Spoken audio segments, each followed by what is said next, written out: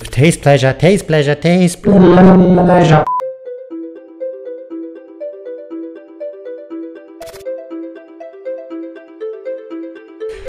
Alright guys, welcome back to the channel. If you're new, my name is Bobby. Guys, today we're gonna react to Cosmic Sceptic, who runs an atheist and now vegan, apparently, YouTube channel. Cosmic Sceptic has been a vegan for maybe 2 years or so, but he is already a vegan preacher. Yes, that happens quickly in the vegan community. You get elevated to celebrity status pretty fast. Now he is at the Vegan Campout 2021 and he's gonna hold a speech. Let's check it out.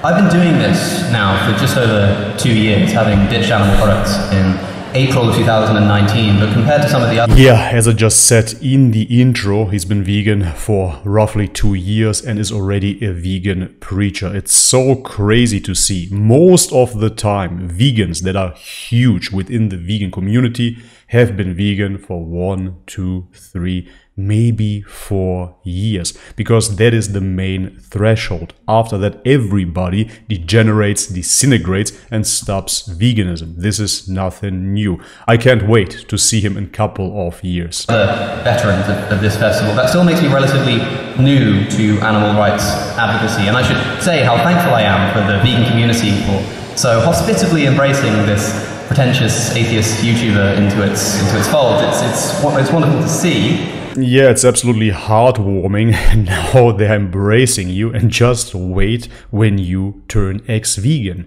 They will hate you. They will start making YouTube videos about you, how you did it wrong. Oh man, poor guy. For a long time before I made anything, any kind of content about animal rights, I was almost exclusively what you'd call an atheist YouTuber. I was making content discussing faith, debating the religious, and I had been asked once or twice what I thought about veganism. It's a topic that comes up every now and again, but it was easy enough to ignore. But I kind of understood that it was wrong. I saw what people thought eating meat was wrong, but I thought it was... That's funny to me as well, because it was easy to ignore when we're talking about veganism. But why isn't it easy to ignore when we're talking about God?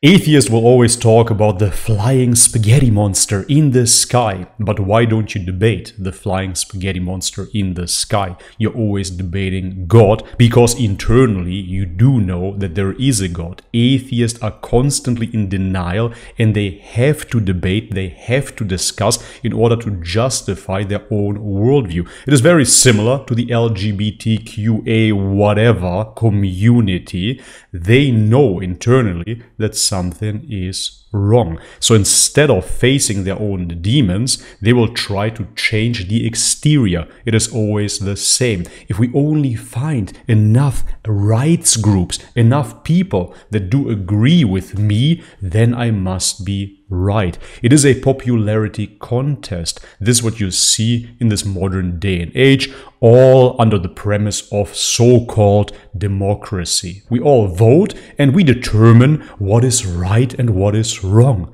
This is the society that we live in. This is why atheists seek to find other atheists that will tell them, you are right, there is no God. Yes, and now it is right as well. Just eat the plants. It is correct. It is ethically correct. It is moral. But there are no universal morals. It's wrong in the way that lying is wrong or something. Like, yeah, sure, it's not a great thing to do.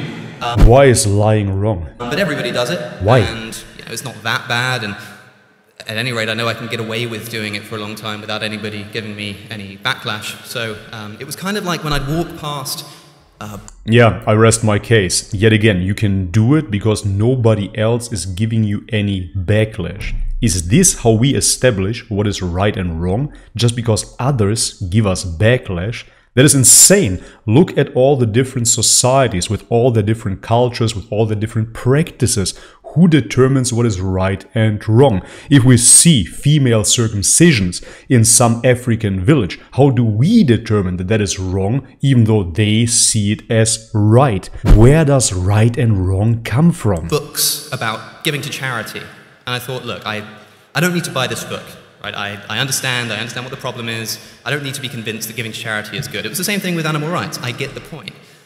But then I decided to actually get down to it, and I read Animal Liberation by Peter Singer, and I suddenly realized just how catastrophically wrong I'd been.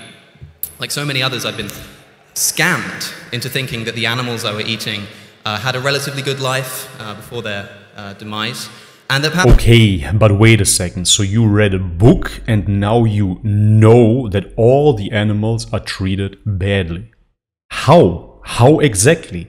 If you would have said, I went to countless farms, to countless animal industries even, and I saw it firsthand over and over and over again, I reported it, I saw it with my own eyes, then you would have a case. But you didn't do that. You didn't go out into the real world. You simply watched a couple of vegan documentaries and read a book. How do you know? So I was actually doing them a favor by making sure they stay in existence, by making sure I was continuing to buy them.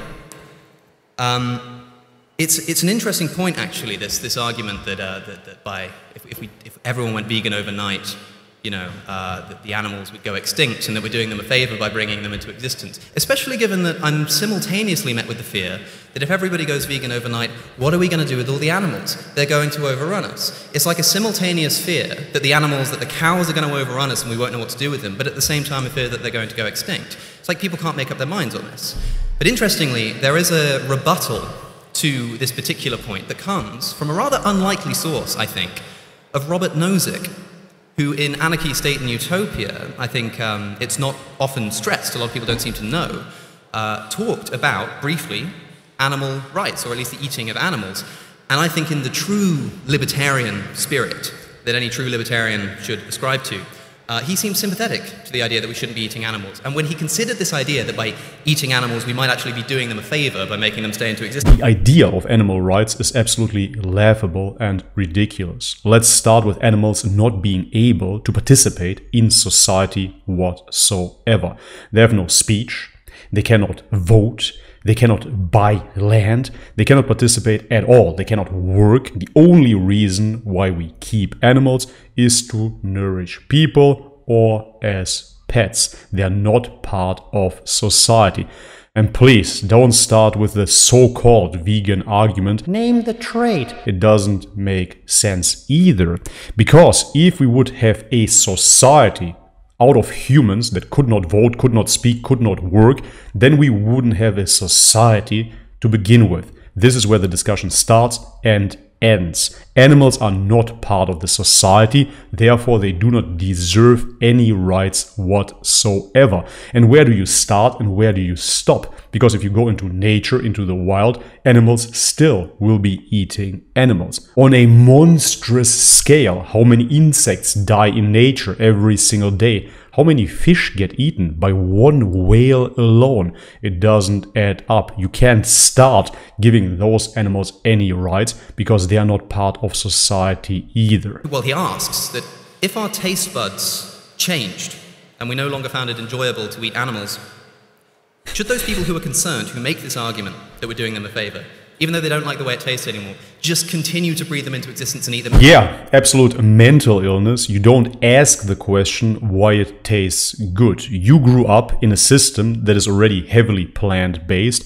Everybody grows up on sludge. You're eating cornflakes, you're eating sandwiches in England, you're eating beans and whatnot for breakfast.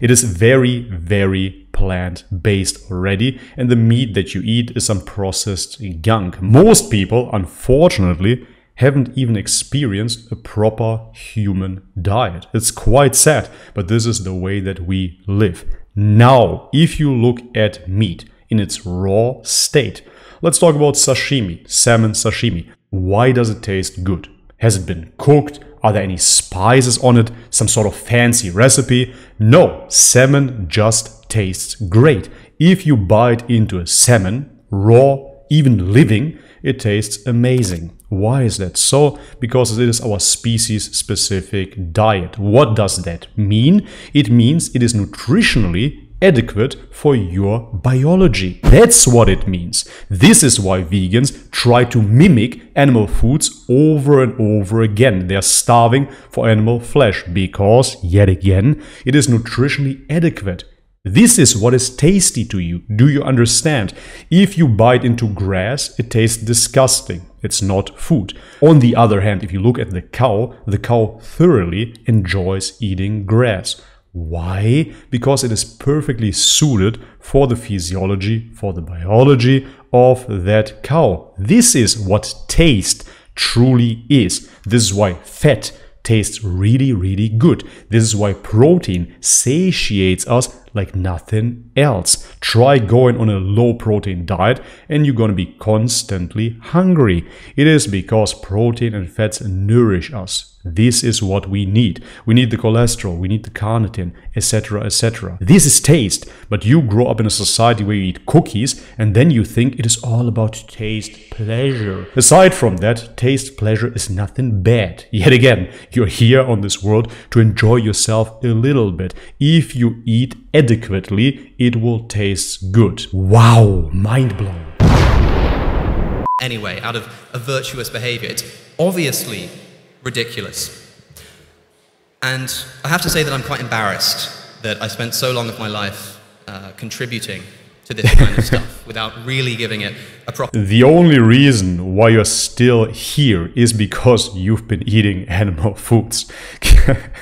Man, keep on going like this, you're gonna starve and you're gonna be an ex-vegan like anybody else. How about your idols? Sam Harris, right? He's such a smart atheist, just like yourself. He went vegan. Why is he not vegan anymore? Is he not smart enough? Is he not philosophically deep enough? Can't he reflect on the animal suffering? Is he not empathetic enough? Why is that? Simple, because you listen to his body, and you will too at some point. The second thought, I'm often asked if I judge people who continue to purchase animal products, and I have to say that there's only one person I can legitimately judge in that regard, and it's my former self. Having spent 20 years of my life contributing to this industry. Wow, your personal Jesus. I consider what I'm doing now, this kind of stuff, as a way of making up for it, as a way of... It is hilarious to see how religious atheists or vegans truly are. You can clearly see that this man is seeking some sort of validation, some sort of value, some sort of moral high ground in his life. This is why he holds this speech here like in an Alcoholic Anonymous group. I ate flesh, but now I don't anymore. As a way of trying to find a way to forgive myself, because God knows that if the animals that I was responsible for torturing, killing and abusing were given the opportunity, they sure as hell wouldn't forgive me. So that's why I'm here. First and foremost, animals don't have a concept of forgiveness whatsoever. Animals are in the moment. That is their natural state. They're just here. They're pure awareness. You, on the other hand, can reflect because you are a human. You're not an animal, contrary to popular vegan and atheist belief. But what did you just say there? Why do you use those terms? God only knows, right? God only knows. How come, if you don't believe in God, that you're still using those phrases? As I said, why don't you say, science only knows? It is ridiculous. It is embedded in you, as it is in every human being. You do understand if there is a creation, there is a creator. But the point of the story is, this is of course a false religion, yet again, where you have to practice repentance to the animals. The animals become your God, they become your idols, and now you have to let go of the shame. Today, right, because one glance, a single glance at the cages, at the gas chambers, rape racks, at the macerators, one glance at all of this immediately shattered any illusions that I was harboring about animal welfare. One glance, where do you see that? Do you visit farms? Yet again. And on top of that, as always, super emotional speech. And that's all they got. I immediately realized that this is an issue that demands attention. And that's why, despite only ever having wanted to just talk about philosophy of religion on YouTube, I now stand before you today as an animal. But why do you want to talk about philosophy and religion if you're not religious, if you don't believe in God? Let's take an example. I personally practice jiu-jitsu and I go to the gym. I think that cricket is a pretty dumb sport, but I'm not gonna sit here and make a career out of talking about cricket and convincing people that cricket is not a real sport. It is crazy. Of course, you have an obsession with God. It's only natural. Rights advocate, a line of work that I never ever thought that I would be getting into, but now one that I can't imagine my life without.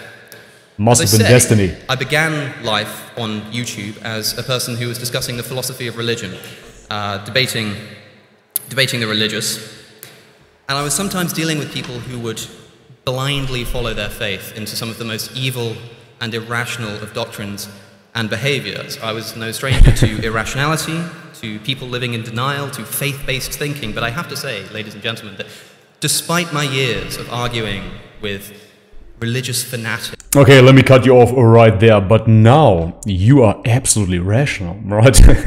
Your motivation is not emotional whatsoever, right? It's not irrational at all. It's absolutely rational not to eat your species-specific diet. It's absolutely rational. It's super rational to eat something that no human being has ever eaten. Especially as an atheist who believes in evolution, you must know on some level that we are biologically perfectly suited to eat meat and biologically not adapted to eat plants. So where is the rationale? It is of course ridiculous. It is a religion. It is super emotional and has nothing to do with rationale.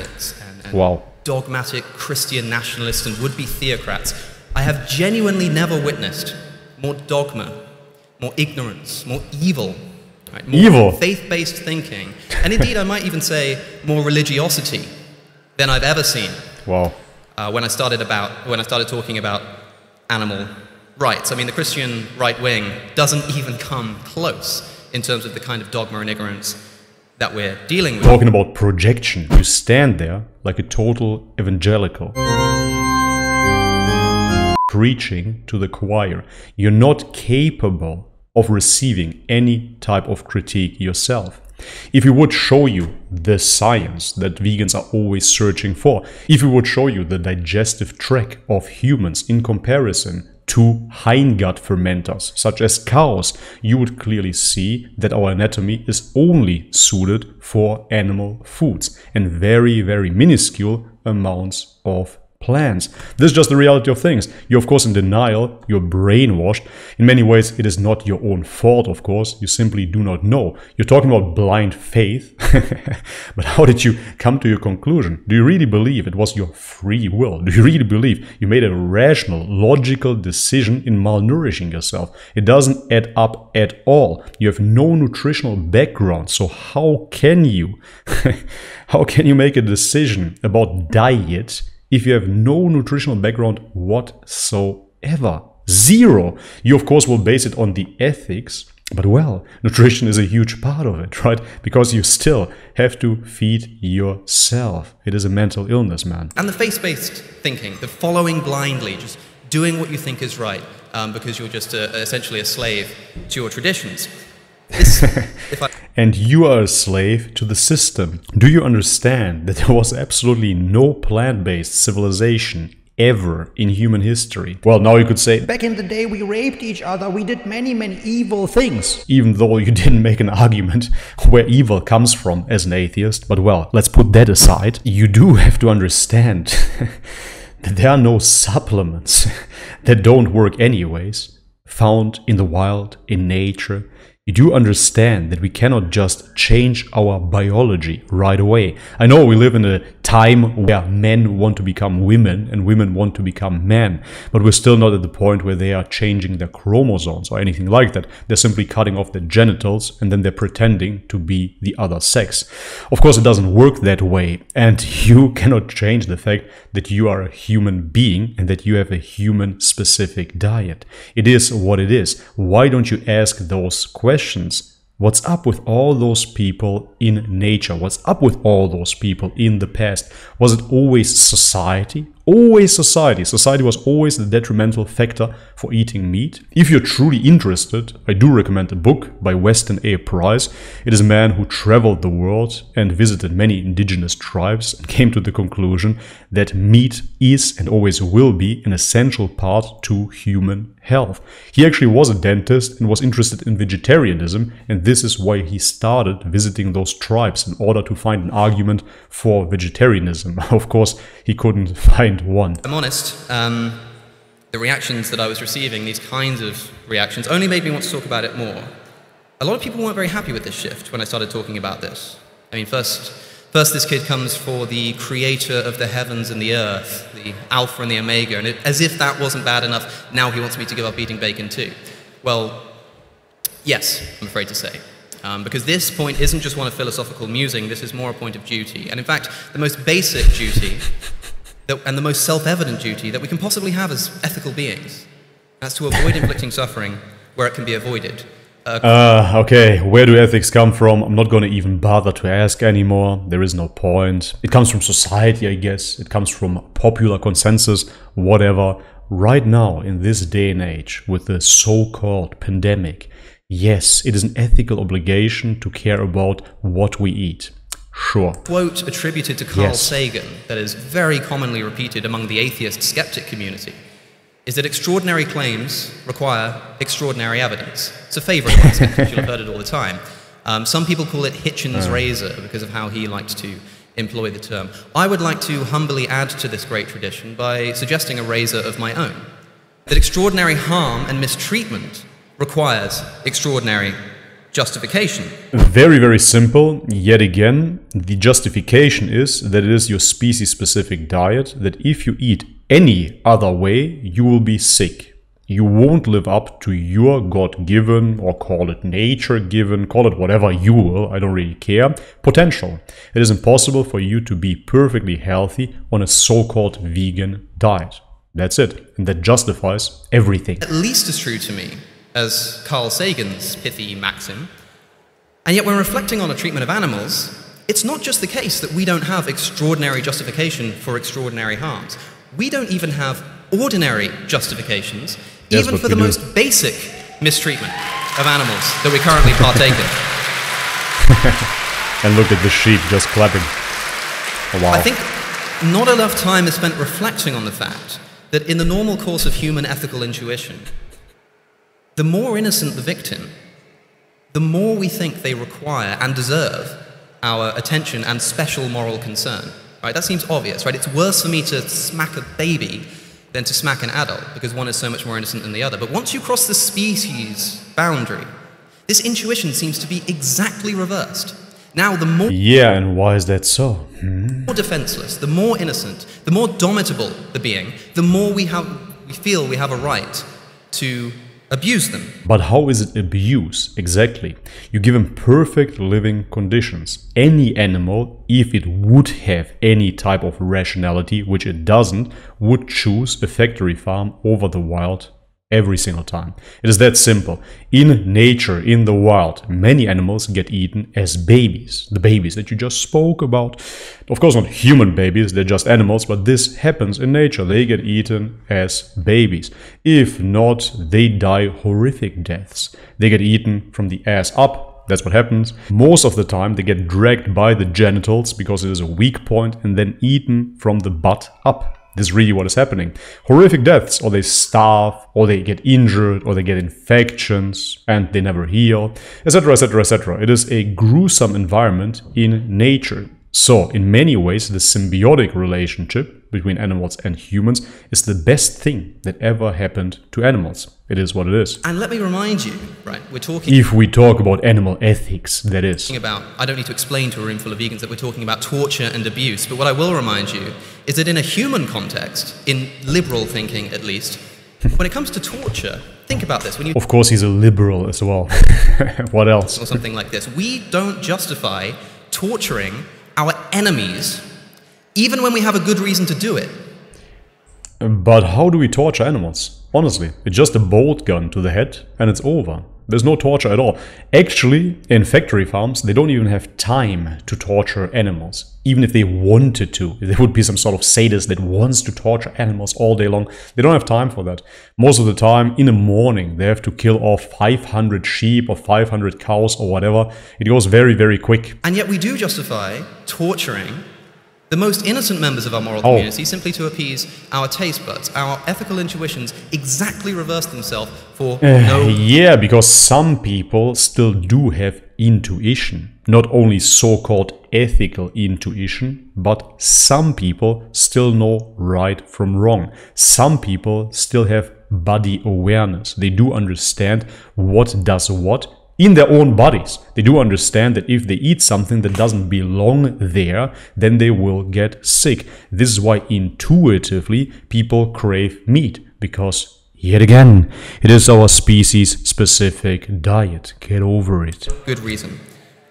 And the worst thing, the very worst thing about this, The very worst, is that those who are paying for this don't think they need to give an explanation at all. Because it's just a burger, right? It's us, it's the vegans who are putting forward the affirmative case, who need to do the explaining, right? And I'm here to tell you, right, that this is what I think, this is a takeaway that I'd like you all to leave with, is that if we're going... But who cares what you think? It is your own moral, ethical worldview. You didn't tell us what you based it on at all. We do not know what type of consequences, quote-unquote, we would face if we don't adhere by your worldview. So why would we listen to you at all? Going to make it anywhere as a movement. We need to fix this. Eating animals is not the neutral position. If you walk into KFC and buy a bargain bucket, you are demonstrating that you implicitly accept an ideology that says that you have the ethical warrant to harm an animal for the sake of your taste pleasure. Now, say what you like about that kind of belief, but don't tell me that... I don't want to repeat myself, but on the other hand, he is very repetitive. Taste pleasure, taste pleasure, taste pleasure. It is not taste pleasure. It is a nutritional need. Do you understand? Just because some vegans brainwashed you online and told you you do not need animal foods in order to be healthy doesn't make it right. The vegans that you associated yourself with have detrimental health effects. It is what it is. Many of them are bleeding out of their butts. Many of them are depressed, have some sort of eating disorder. Do you understand where that comes from? That comes directly from veganism. That's the neutral position. Don't tell me that we're the ones with the ideology for wishing for this to end. That's not how it works. Yes! When I refuse to kill another human being, I'm not doing something affirmative. I'm refraining from doing something. And when I refuse to kill another animal, I'm not doing something. I'm refraining. And why is this important? Well, what is the biggest problem that the vegan community currently faces? If you ask me, it's PR. I hate to have to say. We have a bit of a bad image, right? Whenever we get a mention in the news or on social media, God forbid, TikTok. God forbid. It's always that we're extreme, fanatical, we seem frantic, this kind of stuff. Now, why is this the case? I actually think this is quite understandable when we consider that most people see veganism as the affirmative thing. I mean, think about what we're talking about. We're talking about mutilation, we're talking about bolt gunning, gas chambers, diseases, all kinds of horrible stuff, right? Of course the rhetoric is going to sound extreme. So you still believe in the zootic origin of the current situation? That is great. The extremity of our discourse is only reflective of the extremity of what we're doing to animals, right? And so once it becomes clear that veganism is a reaction to this, rather than its proposition, then those people who are pointing their fingers at extremity will realize that actually they are correct to do so. They are pointing at extremity, but the finger should be pointing in the opposite direction. When you realize that this all comes down to the fact that veganism is seen as the thing that's done, and eating meat is seen as the thing that's not done, that's where I think the basic problem lies. Vegans also, unfairly, I think, of course, have a reputation of trying to force their views on other people. I'm sure you'll have heard this charge yourself, which is not true, by the way. I don't even know what that would look like. Where are these roaming gangs of vigilante vegans holding people at gunpoint, forcing them to eat a tofu burger? It's nonsense. It doesn't exist. Oh, well, I would disagree with that. You have, of course, radical animal activists, so-called, that storm farms and try to rescue animals, right? You have so-called, again, animal activists that go out in public naked, covered in blood, shocking little children. So, yeah, I would say that is forcing your beliefs. But I'm glad to hear from these people that they seem to not like when people force their opinions on others. I'd take them a lot more seriously, I have to say, if they would stop forcing their opinions upon animals, right? That would make me take them a lot more seriously. That is such a mental illness, but we are not forcing our opinions on the animals. We're simply doing what is absolutely natural, what is God-given, what is human nature, what is right.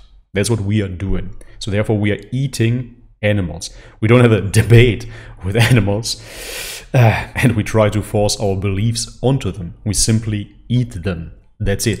After all, Wow. live and let live only works if you let live, right? Seems obvious to me. And what I think they mean when they say this is... But that is a human concept. Yet again, man, this is so religious, it's beyond belief. You project your worldview onto animals. It is so blatantly obvious. Live and let live. Yeah, tell that to a tiger, tell that to a lion, tell that to any animals, tell it to a spider. Live and let live. It's absolutely ridiculous. It is a human concept that you obviously cannot project onto animals. It's crazy how people see this guy here as some sort of philosopher king. How does this work? that vegans like to force other people into considering the consequences of their actions. This is a fairer claim. I think this is more accurate. But I have to say that what I wish, the answer to this, that I wish someone had the gall to say to me before I was vegan a few years ago, is quite simple. I'll accept the charge that we try to force people into unwarranted, into uncomfortable conversations, but let me put it plainly. If you have the right to force a pig into a gas chamber, then you can be damn sure I have the right to force you into a conversation about your justification for doing so. Total false equivalent. Yet again, animals are not part of society, so what somebody does to an animal is not on the same level of you having a debate with them, especially not when it justifies nutritional needs. Do you understand this? No.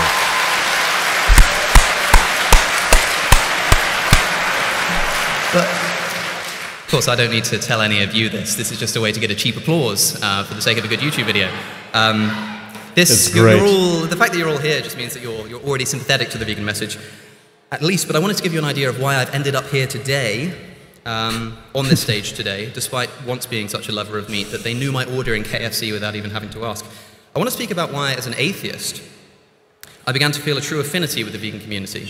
Surprisingly, the debate around veganism and the debate about religion actually have some interesting parallels, as I briefly mentioned. Yep, it all does. I don't think I mentioned atheism. Let me cut you off right there yet again. It all does. Your whole persona is essentially a copy of a copy of a copy. Liberal, atheist, vegan. It is always the same because those things go hand in hand. It is always the same origin, and the origin is fear. That's what it is. It is fear, it is emotion, it is falsehood. This is where all of this comes from. In this world, there's only right and wrong. There's only love and fear. That's it. You're either motivated by love or you're motivated by fear. And I'm not talking about your emotional perception of love. Oh, I like to pet this animal, therefore it is right. No, it is not. Everything originates out of love if it is in its natural state. Therefore, yes, I know this is hard to grasp for the atheist, but even the lion eating the gazelle originates from pure love. This is where it comes from, because it is true. Simple as that. Once you open yourself up to deception, it is a steep way down. You just stumble across false ideology after the other. It is a free fall from here. It's not a thing that people do, right? It's a thing that people don't do. And yet, despite this, historically, atheism has been called radical, extreme, insensitive to important traditions, inconvenient, just something a bunch of kind of young radical... But it is not, man. If you don't believe in God, you simply wouldn't talk about it. To be an anti-theist is by definition to be against something. Obviously, even being anti-vegan, obviously I'm getting a lot of backlash as well, because I'm anti-something. I can't fathom that you don't understand this. You must be joking, or you're really so far gone. Of course you're against something. It is in the word. You're an atheist. Let's get together and blindly follow. Sound familiar? Anybody? Right? Seems to me that when I first heard that veganism has a reputation for these things too, I began to hear the echoes of people who'd been saying this about atheists for centuries, and for the whole time been talking out of talking out of, there are children here, their digestive system appears to be working in reverse. Put it that way. Now, vegans have, I think, unfortunately, a reputation for being of quite an evangelical bent themselves, and so one of the most boring claims that I hear, that people try to shut me up about animal rights, especially because I used to be an atheist, or I used to talk about atheism, I should say, is the claim that by becoming a vegan, I've joined a new religion myself. I'm sure you'll have heard this too, this charge that veganism is some kind of religion. To be plain, whilst religion is a faith-based pursuit, based in wishful thinking and the desire for supernatural consolation, it takes absolutely no faith, none, to recognize the undeniable truth of animal suffering, and believe me, it doesn't provide any consolation. At least for the religious, the concept of hell, as disgusting and threatening a concept that it is, the concept of hell is something that already exists. Right? It's already there. God made it. It's not their fault that hell exists. And we only experience it after we're dead. And even all of this is based on, shall we say, tentative evidence. Not true at all. Ever heard the term hell on earth? This is where you are in if you don't follow God's plan, if you don't follow the law. It is very, very simple. There are certain laws in the universe. I'm going to use that terminology in hope that you will be able to follow, because many atheists, when you say God, they automatically just shut down. There are certain rules within this, I like to say creation, but then again I'm going to face a brain blockage. There are certain rules in this world. Right? And if you don't follow them, you will suffer. It is that simple. So if you jump off a building, there is a thing called gravity, and then you will suffer the consequences. It's just normal. If you behave in a certain way, you will suffer consequences as well. For example, if you are the perceived nice guy all the time, you will fall short in life. It is what it is. This is how this dynamic works here. There are certain rule sets. It is just that simple. If you put stuff into your body that doesn't belong there, then you will get sick. Therefore, you create hell on earth, and you are in it. You are suffering right now. Right.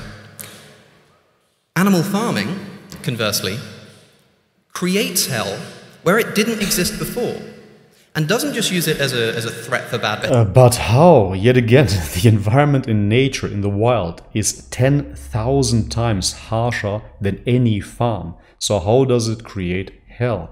Yet again, it proves that you simply watched a couple of documentaries and now you are highly emotional, like a woman. You're very, very emotional, you're triggered, and this is why you believe that there is hell in those farms. Behavior, but proactively breeds beings into existence just to experience it for the entirety of their life. And where the religious, in my view, don't have nearly enough evidence to support the claim that their hell actually exists, and could do with a lot more of it.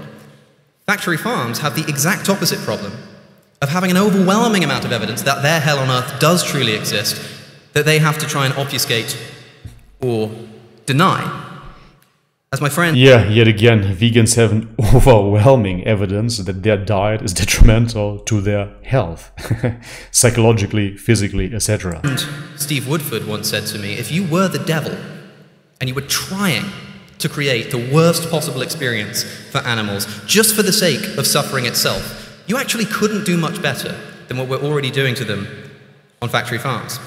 And to press this evidence, you actually could go into nature yet again. They do, right? Or at least they try their best. We're all familiar with the propaganda that we see flooding our supermarket aisles, free range, happy cows, all of this kind of stuff, which is, of course...